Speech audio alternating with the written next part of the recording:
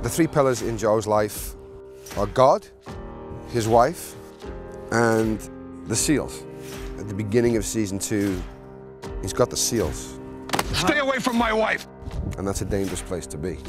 This is not how we get back together. I'm Barry Sloan, and I play Joseph Bear Graves in 6. Things have to change. We have to change. What do you hang your hat on when you are one of these warriors? Is it your teammates? Is it your family? Graves tries really hard with Lena to make her that emotional anchor for him, and he's looking in the wrong place. Everything is about you. Always is, always will be.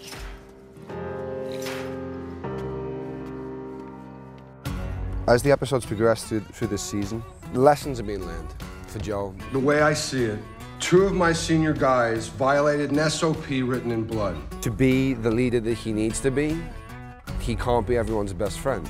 You can't command buddies, Graves. You want to lead, you can't be friends with any of them. It is really lonely to command men, but he has to do it in order for them to fulfill their mission. The Joint Chiefs of Staff just ordered us across that border. So what, Bear?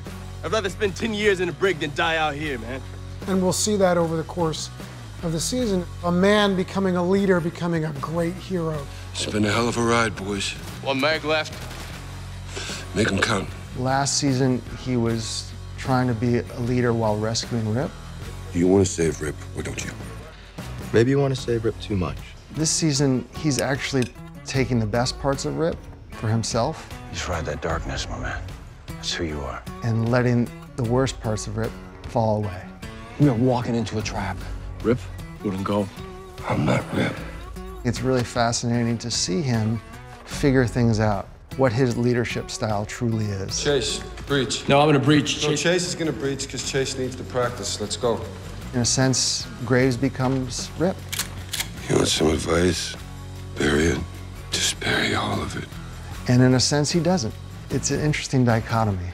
Cut us loose, sir. Cut us loose.